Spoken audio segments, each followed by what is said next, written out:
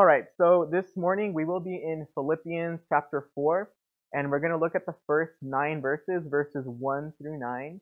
And the title of the message this morning is Peace in an Anxious and Unruly World. Peace in an Anxious and Unruly World. So, devotionally, over the past few weeks, I've been studying through the epistle to the Philippians. And it has really ministered to me, especially in the times that we're living in right now. And as we gather here this morning, there's no question about it. We're living in some extremely unsettling times. You think about a time filled with division. I mean, you think about our country alone, the political divisiveness, the social divisiveness. You think about division within our family, amongst our friends, even amongst the church.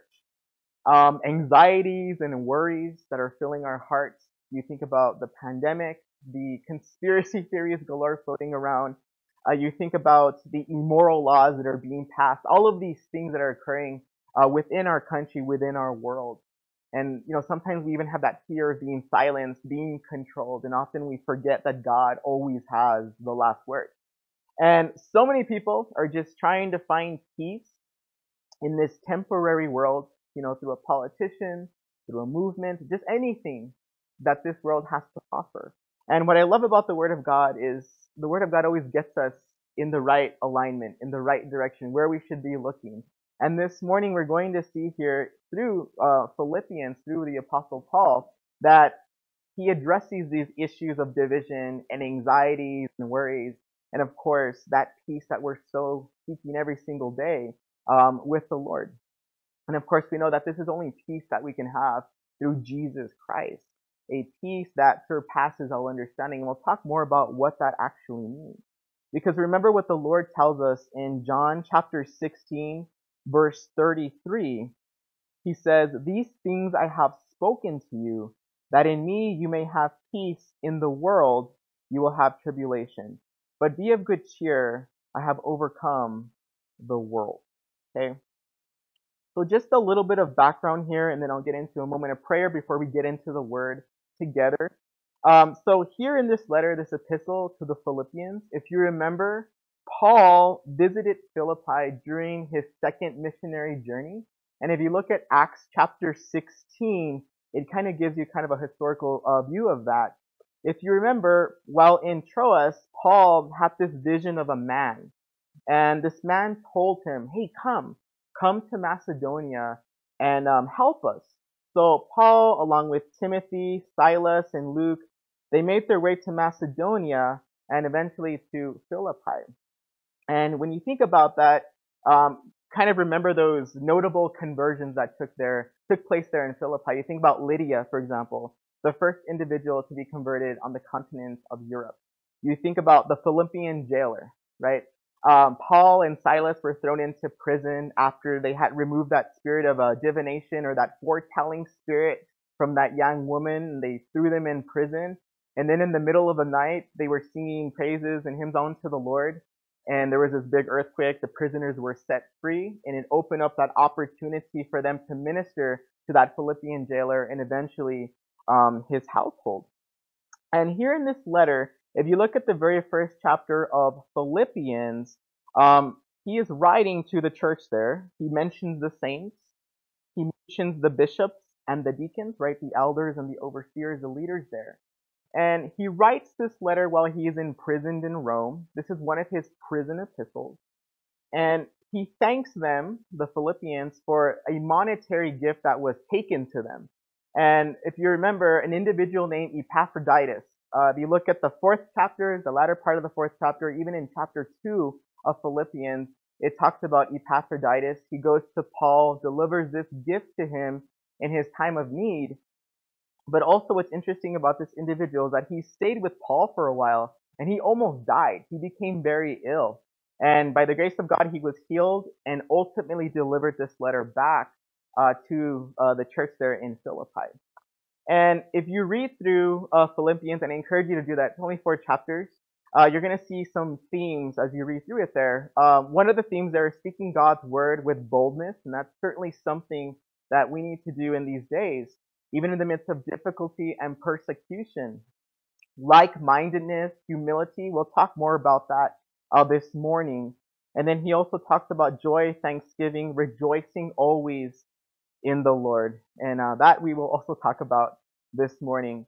But before we actually get into the text, let me open up in prayer. And then I will read the text and we'll look at it verse by verse this morning. Well, Heavenly Father, we thank you so much for this time. We thank you for the opportunity to come here and to just hear from you in your word. We pray that you would soften our hearts, soften our minds, Lord, that any distractions, anything we brought in here with us, Lord, that we would just lay it at your feet. Help us to have understanding, Lord, by your Spirit. Fill this place, Lord, with the power and the person of your Holy Spirit. And I pray, Lord, that you would help me, that I would decrease and that you would increase, Lord, that whatever it is you desire for me to say, that I would say it, and that you would just minister to us as you see fit. All these things we ask in Jesus' name. Amen. All right, so Philippians chapter 4, verses 1 through 9. The Apostle Paul writes here, "Therefore, my beloved and longed for brethren, my joy and crown. So stand fast in the Lord, beloved. I implore Euodia and I implore Syntyche to be of the same mind in the Lord. And I urge you also, true companion, help these women who labored with me in the gospel, with Clement also, and the rest of my fellow workers, whose names are in the book of life. Rejoice in the Lord always. Again I will say, rejoice. Let your gentleness be known to all men. The Lord is at hand." Verse 6. "Be anxious for nothing, but in everything by prayer and supplication with thanksgiving, let your requests be made known to God. And the peace of God, which passes all understanding, will guard your hearts and minds through Christ Jesus. Finally, brethren, whatever things are true, whatever things are noble, whatever things are just, whatever things are pure, whatever things are lovely, whatever things are of good report, if there is any virtue, and if there is anything praiseworthy, meditate on these things. The things which you learned and received and heard and saw in me, these do. And the God of peace will be with you." Amen. So notice here, Paul, he's writing once again to the Philippians, and it's applicable to everyone today. In order to have that peace in our lives, the very first thing he mentions here is having that Christ-mindedness, right? That like-mindedness, being single-minded. And that is our first point this morning, is be Christ-minded. And that's going to be verses 1 through 3. If you look at that first verse, Paul writes there once again, he says, "Therefore, my beloved and longed for brethren, my joy and crown. So stand fast in the Lord, beloved." So notice here, Paul is speaking to his brothers and his sisters in Christ. He's encouraging them to stand fast, right? To stay fixed in the Lord. And then he also mentions, he calls them his joy and his crown. And, you're thinking, crown, what does he mean by crown there? Now, if you look in the original Greek language, that word crown there is Stephanos. Okay, Stephanos. And that word refers to a crown of achievement. If you look in the Strong's Concordance, it's the wreath or garland, which was given as a prize to victors in public places. So, as the Philippians stood fast in the Lord, they abided in the Lord, they became more Christ-minded, they would be Paul's prize. They would be his crown. They would be his reward. Now remember, the Bible speaks of a judgment that all believers will face, and that is what we call the judgment seat of Christ. If you look at Romans 14, beginning in verse 10 through 12, 2 Corinthians chapter 5 in verse 10, there it speaks about the judgment seat of Christ. And that judgment is not for our sins, right? That was taken care of at the cross. However, the judgment seat of Christ is a judgment where believers will be rewarded for what they did for the Lord while they were on this earth. So this is rewards beyond salvation, okay? And the judgment seat of Christ, like I said, that is just for rewards, it is not for sin. our sins. And Paul's labor there at the church in Philippi, Paul knew that they would be his reward as he labored for them, as they abided in the Lord. The Lord would reward him for his work there. And just for completion here, if you look throughout Scripture, there's actually 5 crowns that are mentioned. Okay, if you look at 1 Peter chapter 5 in verses 2 through 4, that speaks of the crown of glory. Okay, and that's for a position of oversight while on this earth. 1 Corinthians 9:25 speaks of the imperishable crown, okay? And that's running God's race with great endurance. 2 Timothy chapter 4 verse 8, that's the crown of righteousness, and that's the all looking for and loving his appearing. 1 Thessalonians 2:19 speaks of the crown of rejoicing, and that's the soul winning crown. And then James chapter 1 verse 12 speaks of the crown of life. That's for faithful endurance, enduring temptations, testings, and trials. So of course we know that our salvation is not going to come from that specific judgment seat of Christ. That judgment once again is for rewards beyond salvation. Remember what Paul tells us in Ephesians 2 verses 8 through 9, that by grace through faith we have been saved. Right? It's not our good works. Those good works are a result of our faith, but those works are not going to save us. It's our faith in the Lord because of his towards us. Right? 1 John 2:2 tells us, and he, speaking of Jesus, is the propitiation, the appeasement, right? The satisfaction for our sins, but not just our sins, but the sins of the entire world. So I love this introduction here because here we kind of see a glimpse of Paul's heart, how he loved this church that he was able to establish, and now he's checking in on them. He calls them beloved. He loves them. They're his joy. And he knew they would also at some point be his reward because of all the labor that he, endured for the purposes of them being closer to the Lord. Now, in verses 2 through 3, we see Paul addressing an issue here. He says, I implore Euodia and I implore Syntyche to be of the same mind in the Lord. And I urge you also, true companion, help these women who labored with me in the gospel, with Clement also and the rest of my fellow workers, whose names are in the book of life. So what we see here is Paul is now addressing a quarrel, an issue that is taking place between these two women. You have Euodia and you have Syntyche. And notice here that Paul doesn't take sides, but he urges these women to end this dispute, to be like-minded. And then in verse 3, he urges a true companion. We don't know who that is. Some scholars suggest it could have been Epaphroditus, along with another individual named Clement and others that were doing the Lord's work. And what we see here is that Paul's asking for help outside of the quarrel, for these individuals to help these women, possibly individuals with greater spiritual maturity and judgment. And as believers, we know that when any type of issue arises, the Word of God tells us what we are supposed to do. Matthew 18:15 through 17 tells us, moreover, if your brother sins against you, go and tell him his faults between you and him alone. If he hears you, you have gained your brother. But if he will not hear, take with you 1 or 2 more, that by the mouth of 2 or 3 witnesses every word may be established. And if he refuses to hear them, tell it to the church. But if he refuses even to hear the church, let him be to you like a heathen and a tax collector. So disagreements in the body of Christ, they're going to happen. You think about your own families, right? You're a family. There's going to be disagreements within your own family. And we are a church family, which means there's likely going to be disagreements as well. And I strongly believe that a lot of these disagreements, they stem from misunderstanding.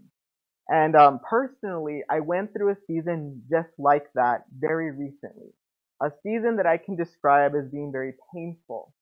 A season where I made mistakes, but also the Lord taught me a lot of things in that season. I truly believe as believers, we need to be more understanding towards one another as brothers and sisters in Christ, especially in difficult times. We really don't know what somebody is really going through unless we're really walking in their shoes. And this is certainly something I know I could have done better. But at the same time, I feel like I could have also been understood better as well. But regardless, I'm grateful that I was able to put that behind me and continue moving forward in the Lord, with the focus being on Jesus. And this is why we need to be united in Christ. The author of Hebrews tells us in Hebrews 13:8 that Jesus Christ is the same yesterday, today, and forever. And even in the midst of the chaos and the misunderstandings, that's what we have to hold on to, because he doesn't change. We change, but he doesn't change. And one of the biggest lessons I learned was that we desperately need each other. We cannot be out of fellowship for extended periods of time, because that can lead to those misunderstandings and the division. I also learned that brothers and sisters in Christ are within grasp, right? We just have to knock on those doors. If we need help, if we need counsel, we are not a burden to one another. In fact, the Bible tells us in Galatians 6:2 to bear or to support one another's burden. And that's why I'm so excited with these small groups that are arising within our church, because we have each other. We need each other. I need you guys. We need each other. Hopefully you guys need me too, but we need each other, of course. Um, and these disputes need to be settled, because the focus should never be on us, but on Jesus. Because the second the focus is no longer on Jesus, we've already failed as the body. And because I can't save people, only Jesus can. And that's where the focus needs to be. I'm so grateful for what the Word of God tells us in Lamentations chapter 3, verses 22 through 23. That the Lord's love is steadfast and never ending, and his mercies are new every morning, and his faithfulness is great. So as I went through that season, now it's behind me. I'm so grateful that the Lord's mercies are new every morning, and he's able to forgive us. But I also love what Peter tells us in 1 Peter 4, verse 8. He says, "And above all things, have fervent love for one another, for love will cover a multitude of sins." And I love this because we should love each other enough that we can overlook those sins or those wrongdoings that maybe a brother or a sister in Christ did towards us.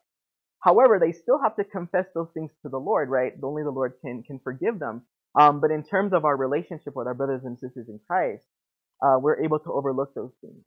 Not get mad, not get even, but get over it and move on. Put the focus back on Jesus, to be Christ-minded, to be like-minded. Philippians 2, verses 1 through 4, Paul tells us here, he says, "Therefore, if there's any consolation in Christ, if any comfort of love, if any fellowship of the Spirit, if any affection and mercy, fulfill my joy by being like-minded, having the same love, being of one accord, of one mind. Let nothing be done through selfish ambition or conceit, but in lowliness of mind, let each esteem others better than himself." That's a hard one. "Let each of you look out not only for his own interests, but also for the interests of others." And as I'm sharing these personal things with you, what I want you to see and understand is it doesn't matter who comes up here, whether it's me, another pastor, another leader. We're not perfect. We're going to make mistakes. And we need each other. We need you guys. We need each other. And, we're all a work in progress until we see the Lord face to face. We're beggars trying to show other beggars where to find bread. Who we are. And that's why we need to be Christ-minded. Because if we're divided like the world, how are we supposed to win the world for Christ if we look and we act like the world does? We can't do that. We have to be different. And the only way we can be different is if we're Christ-minded and we're representing the love of Jesus Christ wherever we go and wherever we are as a body and individually. So the second thing we're going to look at this morning encompasses verses 4 through 5. And here, Paul talks about rejoicing in the Lord. And in verse 4, he says, "Rejoice in the Lord always. Again, I will say, rejoice." And I love this because it's very specific And it's not hard. He says, rejoice in one thing. Is it our money? Is it our cars? Is it our, the relationships we're in? What do we rejoice in? Well, it's the Lord. That's the only thing we need to rejoice in. And when? Sometimes? No, he says here always. And once again, this reminds me of something I mentioned earlier. It reminds me of Paul and Silas when they were thrown into prison, when they took that spirit, that foretelling spirit out of that woman there in Philippi. If you look at Acts 16, beginning in verse 25. Okay, so think about this. Paul and Silas are there in prison, and the word of God tells us, but at midnight, Paul and Silas were praying and singing hymns to God, and the prisoners were listening to them. Right? So here they are rejoicing in the Lord, even though they were in prison. And then suddenly there was a great earthquake, so that the foundations of the prison were shaken. And immediately all the doors were opened and everyone's chains were loosed. So what we see here, if you continue reading there in the book of Acts, is that it opened up the opportunity for them to share the love of the Lord amongst these individuals, of the Philippian jailer and his household, but also the other inmates were hearing them worship the Lord. So as we rejoice in the Lord always, does that mean we're not going to have seasons where we're mourning or where we're sad or where we are angry? Absolutely not, because we're still in the flesh. However, we have to remember that those seasons and even those feelings are temporary, and we can still rejoice in the eternal living God, even though we're going through a difficult time. And when we do that, when we rejoice in the Lord, regardless of what circumstance is happening in our lives, people see that and they're going to say, there's something different about this person. He's going through all of this, but look at him. He's joyful. He's happy. What is that? Well, it's the Lord, right? It's not us. And when we do that, just like Paul and Silas, it can open up the door. It can open up the opportunity for us to minister and to lead people to Jesus Christ. And that's what we're called to do, right? That is the Great Commission, right? Not the Great Suggestion. That is what we're called to do. We want to rejoice in the Lord always. And when we do that, we can fulfill what the Lord commands us through Paul in verse 5, where it says, let your gentleness be known to all men. The Lord is at hand. Now, that word gentleness there, the original Greek word is, and I'm going to probably mispronounce this, epiikos. I think it's epiikos. And that means a mildness. It means a patience, a yieldiness, a gentleness, a clemency, a moderation. So what the Word of God is telling us here is that they want us to show, or He wants us to show a gentleness towards everybody, all the people around us. And it's so easy to show gentleness towards people that are just like us, right? They have, the same political views, they have the same values, they have the same lifestyle. It's easy to do that. But we want to show this gentleness to everyone. And in my opinion, even more so towards those that are not in Christ, those that don't have the same political views, those that don't think like we do, right? Because often we think that when people are not in Christ, or they don't have the same political views, or they don't have the same lifestyle or the same values, we often think that they are the enemy. But in essence, the true enemy is the hardening of our own hearts and the quenching of the Holy Spirit. And that's where we have to be very careful. Remember, God's desire is that none should perish, but that all should come to repentance. And I'm so grateful for His patience with me, because, I don't know where I would be right now if it weren't for the Lord. And I'm grateful for His patience with me. I'm still a difficult person, but I try to think of it that way. I have to show my gentleness towards these individuals because somebody did it to me, and now I have a hope and I have a future. So, He's coming back soon. We want to be busy doing these things that He's called us to do, being those vessels to channel that love and that gentleness. And I'll tell you this right now, we are not going to change people's hearts. We can't do that. Only God can do that. Only the power of the Holy Spirit can do that. Because I've tried changing people's hearts, and it's very draining and distressing because you can't do it. Only God can do it. But what we can do is be gentle and loving, just like Jesus Christ. And we have to be careful too, because love is not tolerance. If you love someone enough, you're going to want to direct them in the right direction to repent and to come to Jesus Christ. So love is not tolerance. I think that's a big issue in our society today, is tolerance apparently equals love now. But we have to be careful of that. If you love someone enough, you're going to want them to turn to the Lord and have a hope in the future.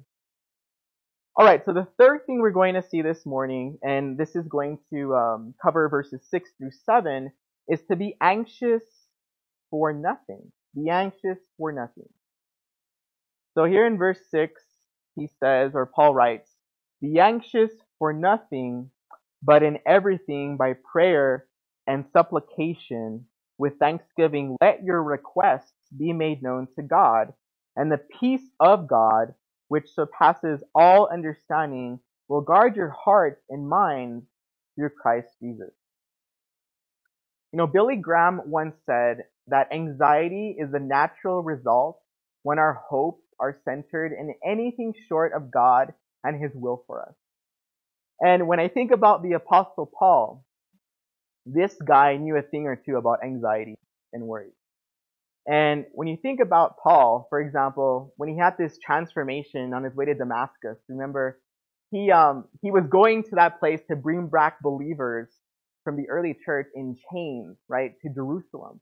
And what ends up happening is he has this experience, and he ends up leaving that place in a basket through a hole in the wall there in the city of Damascus. Paul, you think about the shipwrecks and the beatings, the thorn in the side of his flesh. I mean, it's endless with Paul, these difficulties that he faced for the purposes of the gospel and for the people that he was serving. The Lord was using him to serve. And the word here commands us that we need to be anxious for nothing and to pray about everything and to be thankful for everything. And personally, that's easier said and read than done. And prayer, when you think about prayer, it's this broad term for our communication with the Lord. Supplication is like when you specifically ask the Lord for something or to do something. But what we need to understand is that we can pray anywhere. Jonah prayed from the belly of a large fish. Peter, I always think about Peter when I'm in distress. You know, he's sinking in the Sea of Galilee. 3 words, save me, Lord. And the Lord saved him. So we're able to pray anywhere. There's no special settings or circumstances that need to surround prayer. Pray in your car. Pray right now. We can pray all day long if we want to. And I love what God tells us through His Word in Romans 8:26 through Paul. Sometimes we don't even have the ability to put into words the things that are on our heart that we want to pray for. But what I love that it says here, it says, and the Holy Spirit helps us in our weakness. For example, we don't know what God wants us to pray for, but the Holy Spirit prays for us with groanings that cannot be expressed in words. And I love that. But currently, I'm reading a book called Radical Prayer. It's by an individual named Manny Mill. That book hasn't been canceled yet, so I'm reading that book right now, and you know, it's been very convicting to me. It's been challenging me personally, my own private personal prayer life with the Lord. And I truly believe as the body, prayer is one of our weakest areas. And you know, that's my opinion. Those are my thoughts on that. But the book, it was published a few years ago. It states that 80% of evangelical pastors do not have a personal private prayer life. And when you read those statistics, you're thinking to yourself, within the people that they are leading, what do their prayer lives look like? It's probably non-existent, just like their pastors. And this is a tool that we need to utilize. Prayer is extremely powerful. And when I think about prayer meetings, prayer gatherings at the church, those are the least attended events. You could bring food and people still don't come to the prayer meetings or the prayer gatherings.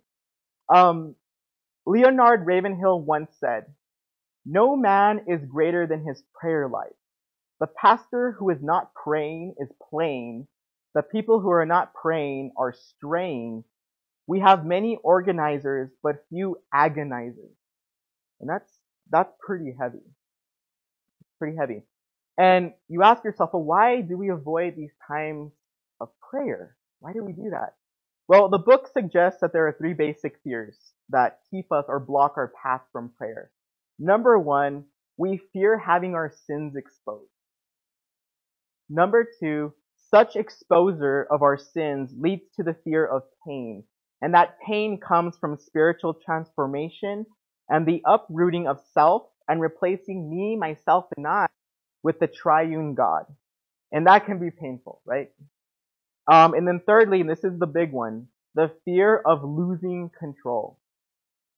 When we seek others' help in prayer, in a sense, what we're doing is we're indicating a willingness to surrender and let God's will be done in our lives. And that can be hard because I admit, I wake up in the morning, I want Isaac's will to be done. And that's where I have to crucify my flesh and have the Lord fill me afresh with His Holy Spirit. That way His will can be done in my day and in my life, a particular situation that I'm going through. Maybe these are the reasons why we don't like to pray corporately or even personally. But the fact is, God wants to hear from us. And when you think about prayer, the Word of God describes them as these sweet smelling aromas unto the Lord. You think about Psalm 114:2. There the psalmist writes, "Let my prayer be set before you as incense, the lifting of my hands as the evening sacrifice." And truly, my heart, my desire for us as a church here is that we're a church that prays. We don't just come here like on Sundays and like just play church. Like we're praying because the labor comes when we're on our knees crying out to the Lord, fighting for our marriages, fighting for our kids, fighting for the ministries, fighting for our pastors, fighting for this church in the world that we're currently living in. That's where the power is. And that's where our hearts should be as well, because that's where all the labor should be going in. Now, throughout Scripture, you think about prayer warriors. There's prayer warriors peppered throughout Scripture. I think about Daniel. I think about Nehemiah. But of course, Jesus Christ, like the greatest example, the only living example we have of God the Father, right? You think about His agonizing prayer there in the Garden of Gethsemane, right? The night before He was betrayed. The Word of God tells us here in Matthew chapter 26, and I'll reference this in just a second, that He didn't just pray this once, twice, but 3 times. And there, beginning in verse 36 of Matthew 26, the Word of God tells us, "Then Jesus came with them to a place called Gethsemane," right? So He's with His disciples, and He said to the disciples, "Sit here while I go and pray over there."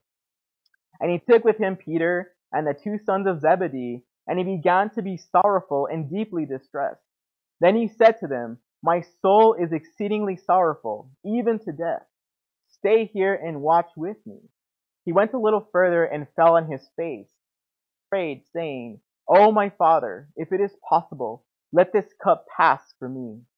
Nevertheless, not as I will, but as you will." And when we pray like that, it sends heaven crashing down to earth, and mountains are moved. The impossible becomes impossible. God is so good. We just have to cry out to Him and ask Him for the things that He knows we already need, but He wants to hear from us. Now, let's talk a little bit about the anxieties and the worries, because those are copious and they're everywhere, right? We deal with these things every single day. Now, when we don't take those things to the Lord, things start to happen. When we're anxious and we're worried, we can quickly become overcome with the circumstance. And in fact, Pastor Angel talked a little bit about this when he taught through 1 Samuel. It was 13 and 14. That was 2 weeks ago. When he taught through that section there, when we are overwhelmed with our circumstances, then the disobedience comes and things do not go very well for us. And remember, the Word of God tells us in 1 Peter 5:8 to be sober-minded, right? To be calm, collected in spirit, to be vigilant, because your adversary, our adversary, the devil, walks about like a roaring lion, seeking whom he may devour. When we're anxious and we're worried, we're overcome with our circumstances, that is a great opportunity for the enemy to eat us alive. And in the midst of being confused and overwhelmed with our circumstances, we start to seek counsel outside of the Lord. And this is something that always comes to my mind. That we are so quick to people, but we leave things to the Lord as a last resort. We say, well, I have tried everything. I guess I will pray. We inquire of the Lord last instead of first. And the thing is, once we start to seek counsel outside of the Lord, outside of the body, things can get a lot worse, right? And we start to question the Lord. Why is this happening to me? Why have you allowed this? It kind of reminds me of the book of Micah, Towards the end of the book there, in chapter 6, the last chapter there, the Lord asks the children of Israel, "What have I done to you?" Of course, he's speaking about the rebellion and the rejection of the Lord there. And often we do the same thing. Lord, what did I do to you? What did I do to deserve this in my life? We think to ourselves, you should be rewarding me because I'm walking with you. You shouldn't be punishing me, right? Why are you punishing me? And when I was thinking about this, it kind of reminded me of my day job. So when I'm not here serving the Lord alongside with you guys, I actually teach chemistry and physics at an early college high school. And even at that level, we have to implement this so-called kindergarten tactics where when my students are good, I reward them. But when they are bad, I punish them. And, right now the struggle is those cell phones. They're always on these apps, TikTok and Instagram. I tell them these things are destroying your life. But they don't listen. But anyways, that's another sermon. That's another teaching. Unfortunately for a lot of us, that kindergarten way of thinking, it transfers into our spiritual life. And we think to ourselves, just because I'm going through a difficult time, that means that God is punishing me. But if I'm going through a great time in my life, then God is rewarding me. But that isn't so. And when I think about this, it reminds me of Job. You think about the life of Job as we read through the book of Job. Job, his friends in their earthly and worldly counsel, they were telling him, you're suffering because you are in sin. And of course, we know that the Lord had this conversation with the enemy and gave him permission to touch Job's life. And what I'm not suggesting here is that, just because you're in sin, when you are in sin, there are going to be consequences. There will be suffering when you are in sin, right? The disobedience to God leads to consequences. In fact, Pastor Angel talked about that last week in 1 Samuel 15. Our disobedience to the Lord will have consequences. But remember, just because we're walking with the Lord doesn't mean we're not going to have difficulties. And we know this, and we still can get it sometimes. I know I have difficulties. I'm just hard-headed. I don't know. God knows the thing that's up here speaking to you guys. But it's all right. He's forgiving and he loves us. But anyways, he tells us, in the world you will have tribulation. We know this. And we still can accept it. And when we think this way, like kindergarteners, I'm being punished or I'm being rewarded, we lose sight of God and we're just asking why.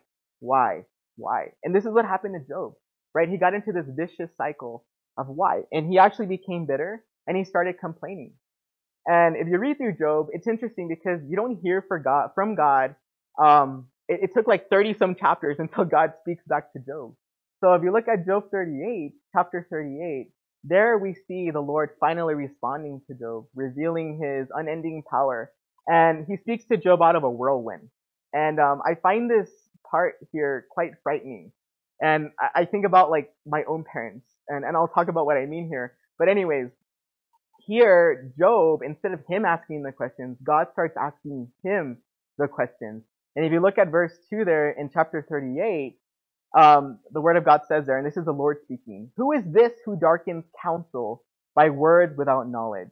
Now prepare yourself like a man. I will question you, and you will answer me."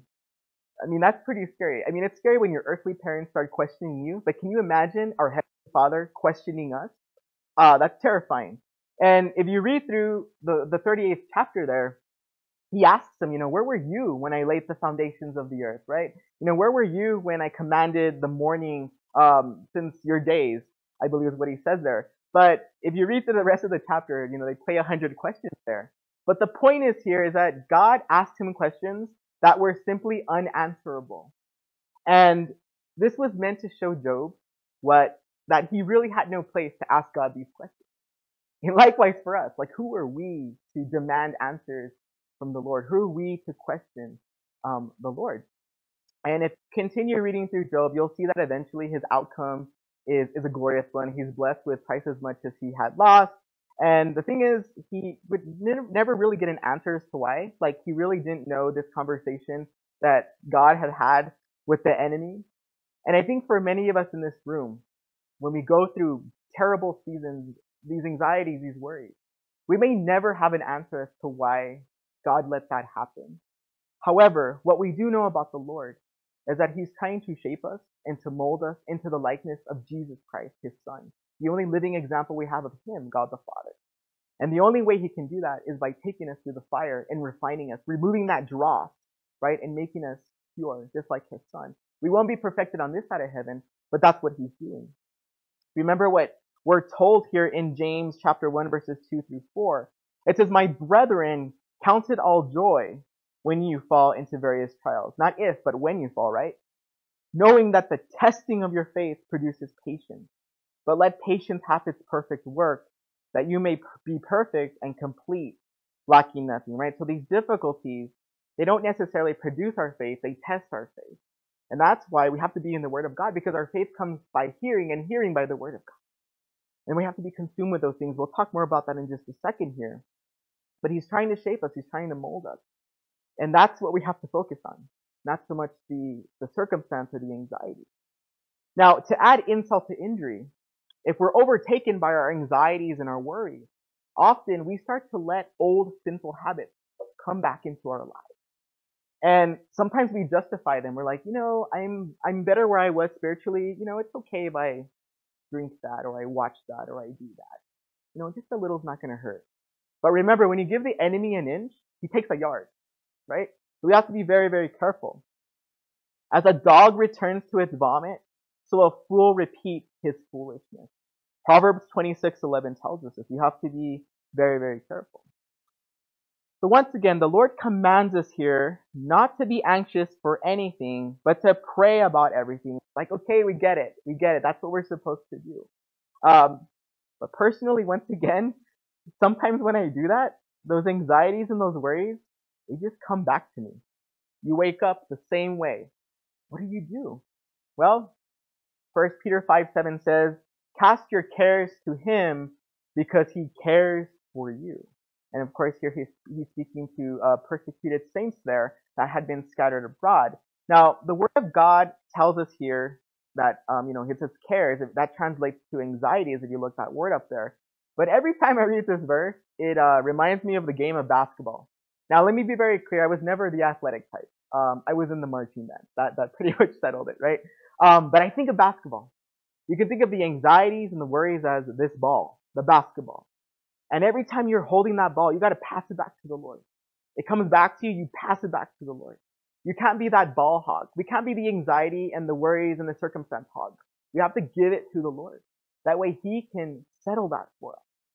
I know this is easier said than done, but that's something we have to fight for every single day. And when we do that, we can experience what Paul says here in verse 7. He says, "And the peace of God, which surpasses all understanding, will guard your hearts and minds through Christ Jesus." And this is awesome. This is a beautiful promise. Often we pray and we tell people, "May you have the peace of God that surpasses all understanding." But really, how do we really experience that? What does that mean? Well, we know it's only through salvation that we can experience that peace of God. So in thinking about this, it reminded me of the youth group here. So I lead the youth group here, and we're currently going through the Gospel of Luke. And there's actually a section in there, it's in the 2nd chapter, where Jesus is dedicated to the Lord there in the temple by his mother Mary and Joseph. And when they do that, we're introduced to an individual named Simeon, okay? And the Word of God describes Simeon as this just and devout individual that was waiting for the consolation or the comfort of Israel by the coming of the Messiah. And the Holy Spirit was upon him. And the Holy Spirit revealed to Simeon that he would not see death before he saw the Lord's Christ, speaking of Jesus. And God gives him this opportunity to see Jesus. If you look at Luke 2, verses 28 through 33, it says there, "He," speaking of Simeon, "took him up." So he picked up Jesus in his arms, and he blessed God and said, "Lord, now you are letting your servant depart in peace, according to your word. For my eyes have seen your salvation, which you have prepared before the face of all peoples, a light to bring revelation to the Gentiles, and the glory of your people, Israel." And Joseph and his mother marveled at those things which were spoken of him. So in that reference there in Luke, what we see is that Simeon actually picks up salvation. He picks up Jesus, and he holds it. And as believers, all of us in this room, we have seen salvation. And you're like, well, wait, I haven't seen Jesus. And I don't know if this is a cultural thing, but I think a lot of us, our abuelitas, have pictures of Jesus in their kitchen, but that doesn't count, okay? You haven't seen him face to face yet. But what I'm suggesting here is that we've seen salvation through the life of Jesus in the Word of God, through the gospel message that's peppered throughout the Word of God. It all points to the gospel. And when we put our faith in that message, we've been able to see salvation and to experience salvation. And of course, we know that when we receive the gospel message, right? Number one, that Jesus died for our sins. Number two, that Jesus was buried. Number three, that he rose from the dead 3 days later. You recognize you're a sinner and there's that element of repentance in your life. That, Romans 3:22 tells us, we're found righteous in the sight of God. And when we're found righteous in the sight of God, we have God's favor. And we're at a place where we have peace with God. But Paul here is talking about the peace of God. What does this mean? Well, I like to think about it this way. We're able to grab on to God's peace, just like Simeon grabbed on to baby Jesus. And when we grab on to God's peace, we're abiding in him, we're obedient to him, we're, giving him our anxieties and our worries, we're letting everything go. It's like carrying a heavy box and just dropping it. And that peace can then enter our hearts. It can guard our minds. That's the peace that sustains us. We're letting go of the control we thought we had of our lives, and we're letting God take over. And when we do that, we can experience that peace that surpasses all understanding. We're safely in his hands. That is what the peace of God is. You're literally holding on to him and holding on to that peace. And the fact that we have access to that peace every single day, every single moment of our lives, that's a blessing. And I can tell you that peace has certainly been sustaining me and my family for the past several years, but especially over the past 6 months. The past 6 months have been extremely difficult for us. Probably the worst 6 months, I would say, of my life in terms of the circumstances, not walking with the Lord, but circumstances. As many of you know, I moved back to El Paso a few years ago. This is my hometown from Colorado. In 2016, my mom had a massive brain hemorrhage, and it changed her life. It changed all of our lives, in many different ways. I'm one of her primary caregivers, and recently I've also been caring, for my dad. And I can tell you, as a caregiver, during this pandemic, during these difficult times, it has been extremely challenging. The decisions that God has put on my heart to make for my parents and for my family have led to a lot of criticism, a lot of misunderstandings, and that has been extremely difficult for me. I have never in my life been in a position like that before as a caregiver. Decisions I had to make for my mom, for my dad, and for my family in general. But God knew what was happening in that situation and in my heart. So that's been very difficult for me. But also, between October of last year and January of this year, so then within that 5-month span there, we also had 5 family members pass away. Many of those were due to the pandemic. And some of those deaths were even days apart from each other. And the hardest thing for me, I know we have victory over death. I know that death has lost its sting, but the hardest thing for me was not having that opportunity to say bye to those individuals because of what was happening with the pandemic. And when you sit and have time to think about that, you can't help but think that your loved ones died alone. And those are thoughts you have to take captive, because I know the Lord was with them. And when you don't take those thoughts captive, it will consume you, and you start asking why, and you get back into that vicious cycle. We have to be very careful. So on top of all the grief and difficulty, a few weeks ago, my dad was diagnosed with cancer. So we're about to enter this new area of uncharted waters. His, the prognosis looks promising. However, there's still a lot of unknowns that we have with my dad. And I love my dad very much, but I know God loves him more. And as we're going through all of these difficulties, these anxieties, these worries, mourning and the grief and just the unknowns, we can still have the peace of God in our lives because of the peace that we have with God in our lives. Now, does that mean we're not going to have bad days or bad moments? Absolutely not. We have a lot of those. But we have to remember that those moments, those days, those feelings are only temporary. And we can still have the peace of God even though we're going through those things, simply by holding on to him, holding on to the Lord. I think of Simeon still in my head there as he held Jesus. So no matter what you all are facing in this room right now, because we're all going through something, you can still have that peace of God in your life, but you have to hold fast to God. And that's something you have to choose every single day. It's not something that you in the flesh can choose, but the Spirit will choose for you. And I can assure you, in my heart, I truly believe that the best is still yet to come in Christ Jesus. He's good. God is good, always. And that's why we always have to rejoice in the Lord. All right, so the last two verses here, notice here that Paul tells us, beginning in verse 8, he says, "Finally, brethren, whatever things are true, whatever things are noble, whatever things are just, whatever things are pure, whatever things are lovely, whatever things are of good report, if there's any virtue, and if there's anything praiseworthy, meditate on these things."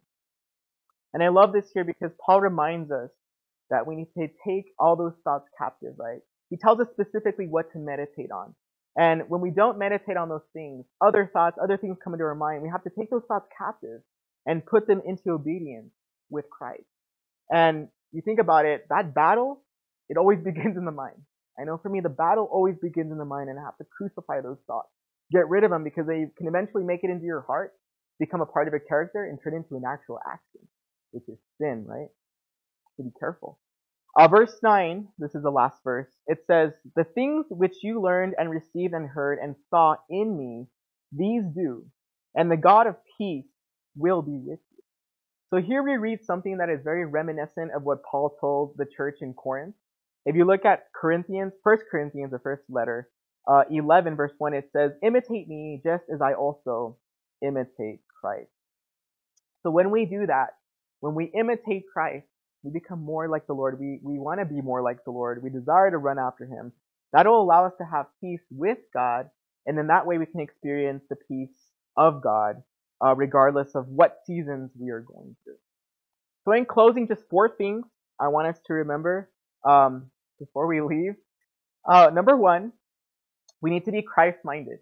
We need to be united in Christ, in the Lord. Number 2, we need to rejoice in the Lord always. Not just sometimes, but always. Number 3, don't be anxious for anything, but pray about everything. Be thankful for everything. If you pray and nothing happens, keep praying. Fourthly, we want to imitate Christ. And when we imitate Christ, then we're able to experience that peace of God that will fill our hearts and will guard our minds. Isaiah 26:3 tells us, "You will keep him in perfect peace whose mind is stayed on you because he trusts in you." Amen.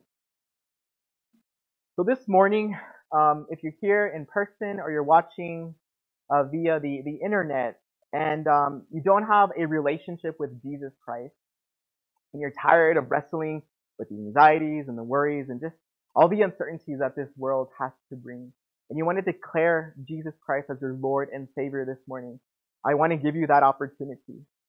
So if that's you this morning, if you could please bow your head, close your eyes, believers, please praying, and repeat this prayer after me. Heavenly Father, I want to invite you into my life. Jesus, I believe you are the Son of God. I believe that you died for my sins. I believe that you were buried, and I believe that you rose from the dead 3 days later. I recognize that I am a sinner and in need of a Savior, Lord. I invite you into my life to be my Lord and Savior. Fill me with your Holy Spirit and use me for your glory. Amen. Thank you so much for visiting us here at Fresh Vision Church. We hope that Pastor Angel's message blessed you this morning. We want to encourage you to spread the gospel by sharing this message through social media. If you want more information about Fresh Vision Church, such as our service time, how to get connected, or you want to hear current or past studies, please visit our website at fvcelp.org. If you're interested in donating to the ministry of Fresh Vision Church, there is a PayPal link in the video description below. Once again, thank you so much for visiting us here at Fresh Vision Church. We pray that you have a blessed week, and we hope to see you again soon.